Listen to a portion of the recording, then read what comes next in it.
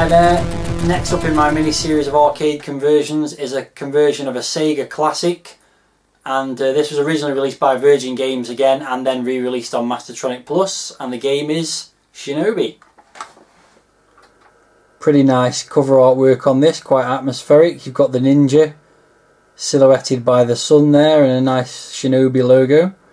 Otherwise it's the usual Mastertronic Plus packaging for this era, but one thing that is notable on the spine is a $3.99 price tag. As far as I'm aware, the only so-called budget release that costs more than £3, so that's quite unique.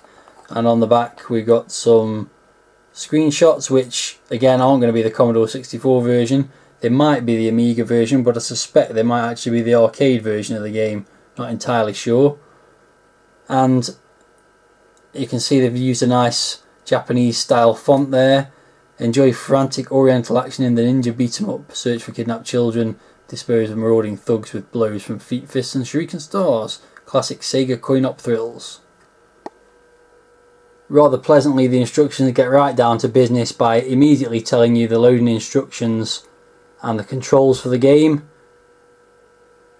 and then it goes on to give you the blurb about what the game's about, with some really terrible puns referring to the enemy character Bois Fu, with the titles Fu What a Scorcher, and then inside Food for Thought and Food Fight, and that's pretty terrible, and I'm sure Sega didn't authorise that, but it does say there, in order to reach Bois Fu's lair you must fight your way through 5 missions divided into 3 or 4 stages, blah blah blah. It's Shinobi. I'm sure you've played it, I'm sure you're aware of it if you're watching this review, so I won't go into the detail. It's Shinobi. So that's the instructions. We've got some foreign language stuff as you'd also expect, and let's wait for the game to load now. So this is the loading screen of the game, and quite a nice image it is there of the ninja looking through his cowl, which is a variant of the title screen on the arcade original. And also we've got some loading music, which again is used in the original arcade game. This time it's used as a loading music rather than in-game music.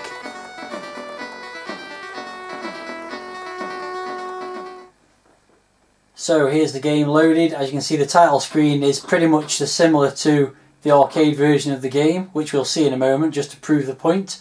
You've got a rolling demo which alternates between the bonus level where you've got to shoot the ninjas, which you can see here, and a little bit of the scrolling first level of the game, which is one of the worst examples of how to play the game I've ever seen, because he jumps up here and gets shot and that's the end of it pretty much. And otherwise it just says Shinobi in the middle of the screen there and press fire to play one-player game. So let's do that. In fact, let's not do that. Let's first of all take a look at the arcade version of the game for comparative purposes.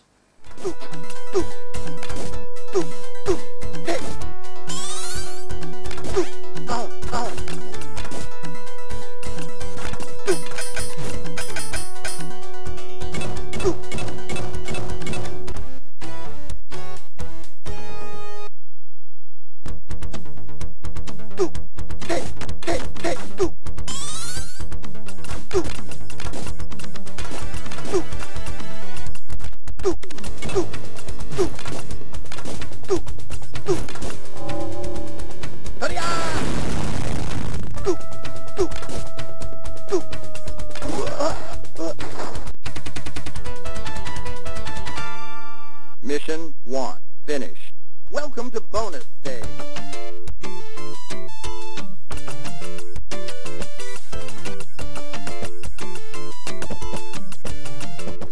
Okay, so having seen the arcade version of the game, you can already see some comparisons, but let's get on with the game and see exactly how well it compares. So here we go, this is the first level. First thing you see is there's no mission map or anything like that, it just goes straight into the level. Graphics wise it's pretty similar, obviously not quite so many colours as the arcade version, but otherwise the animation of the main guy is pretty cool, nice big sprites, and the enemies are similar sort of colours. The less lethal enemies are blue and the guys that shoot you are brown. And there's my first little person to rescue. There you can see there's one of the guys with a pistol. Controls are pretty straightforward, as you'd expect. Left, right, moves you left and right. Up makes you jump, down makes you crouch. To jump up to the level above, you have to hold the fire button and then push up. And then he jumps up in a rather slow kind of a fashion up to the top. Other than that, not much more to say about the controls. The ninja magic control is... oh, I've got killed there. The ninja magic control is the space bar, which we'll almost certainly need to use at some point. In fact, I use it sometimes just to demonstrate. The big criticism thus far is that it's very difficult to see the enemy bullets, which do kill you if they hit you, so you've got to be careful.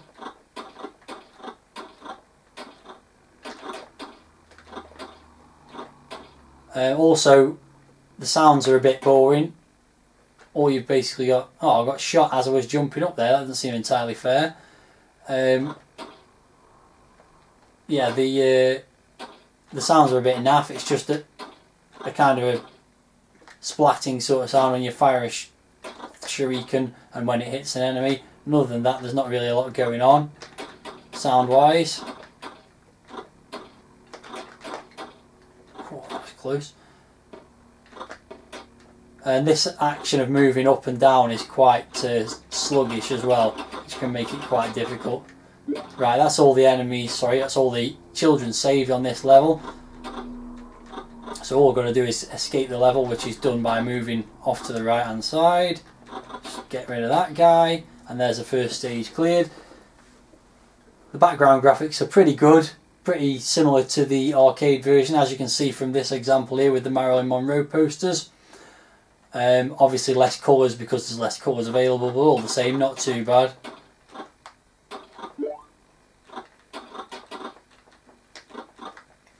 And this level proceeds much as the arcade version does. So in terms of conversion, once again, you're not expecting the world from a Commodore 64 conversion, but it's pretty good. It's pretty reasonable interpretation. The lack of sound is probably the worst problem with it. That's nicely done. And that's the end of that stage. And coming up is the third stage now, which is the end of level boss. So let's go take a look at him. Notice there's like infinitely respawning enemies here, so you can really rack up a high score if you want to, as long as you don't want to lose the time limit, but we don't want to do that. Let's get on to the next stage. Stage clear. Get another bonus for the remaining time. And here's the boss of the final part of the first stage, which is actually much easier to beat than the original stage. It doesn't move around. Oh, I've been killed though there, having said that. Still got a life left. But you can stand quite close to him and avoid most of the things he says, and then gets killed again. Let's try taking him on from the back of it instead. Oh no, I'm dead again, and that's game over. Well, that wasn't very good. Last time I played it, I got past him almost straight away. So let's give it another go. We won't bore you with the first two stages again, and just try and get to that end of level boss with a couple more lives remaining. So here I am at the end of the second stage again, picking off those constantly respawning enemies. Let's go and try and take on that end of level boss again. And what I really should have used for this end of level boss is the ninja magic, of course. So let's give that a go. See how this goes. Well, it's doing quite a bit of damage. Oh, bloody hell. That didn't go quite as well as I was expecting, because the jumping up didn't really work too well.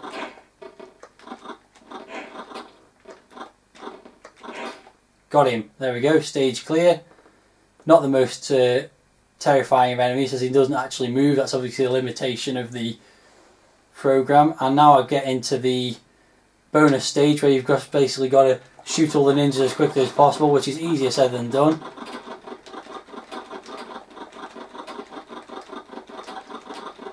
You just keep going for as fast as you can. Oh, perfect, done it.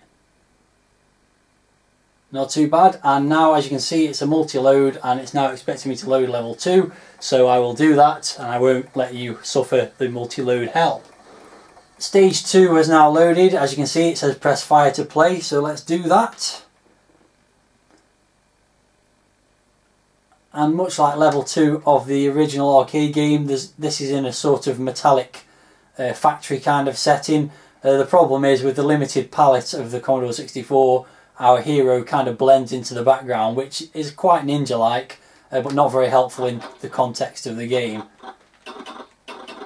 And it's pretty much the same kind of thing, but the main difference is you can switch sort of between foreground and background in this stage.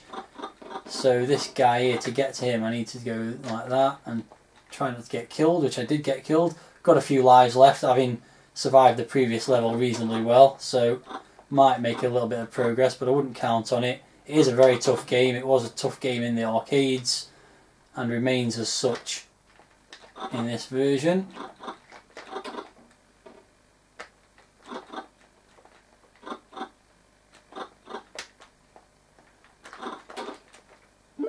That's 2 kids rescued. Again, the lack of background noise makes it a bit drab. Swapping between foreground and background is also kind of tricky in this one, but quite clever nonetheless. There seems to be 2 just to pick up at the end there, and that's it. Go to the next stage. So there we go, that's another level done. This is actually the furthest I've ever got in the game, arcade version or home version. Just actually noticed that player 2's got a score there. I'm not quite sure what's going on here. Here's some green ninjas to fight, so a little bit of variation in the enemies. Lots of brown grunts in this stage as well. Ooh. And the green ninjas got me. This background's considerably red. But at least it's a change from the previous ones. God almighty, these guys are lethal. And I think I'm on my last life now, so it's probably not going to take much longer before the game's over. I shan't be reloading it, so I better round up by saying that it's not a bad conversion. Again, it's as good as you can hope for, really, from the Commodore 64. Graphics are pretty decent. That's my last life over, I think. Yeah, game over. So graphics are pretty decent. Sounds a bit disappointing. This was a $3.99 game, and if you're a fan of Shinobi, then it's probably a reasonable conversion, reasonable enough to actually warrant buying the game as a $3.99 purchase.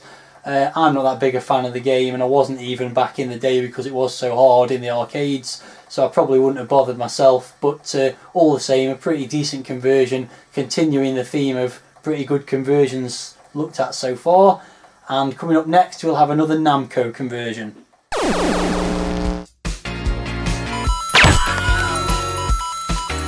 If you only knew the power of the dark side. 2, 1, 0.